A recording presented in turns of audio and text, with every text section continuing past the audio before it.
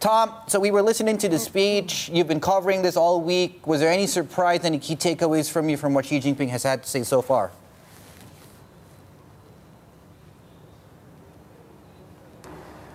Well, in terms of the speech, he was really just focusing again on the key priorities for the party and for this Politburo Standing Committee. Of course, there were no major surprises, no major outliers in terms of the men that he's lined up with there on the stage.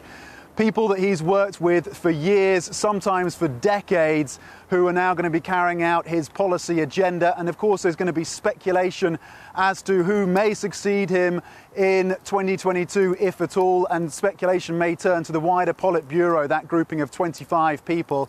In terms of the speech, he talked about a new historical crossroads that China would be at in the next 5 years. And he put some flag posts down in terms of anniversaries, talking about next year, 2018, the 40 years since China embarked on its reform and opening program, and saying that reform and opening would continue, that it was fundamental to China's well-being, economic well-being and the well-being of its people, saying that it would help to elevate China and the great rejuvenation of the Chinese nation, one of his key catchphrases.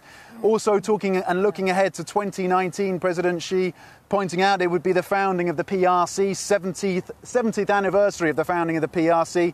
He looked ahead to 2020 and said that that is when China would be entering the stages of a completely moderately prosperous society. The march towards common prosperity is the way he described it, and he said there would be a key focus on eradicating poverty in China. Again, tying to this idea that inequality is now a key focus for the Chinese leadership on the same path as growth.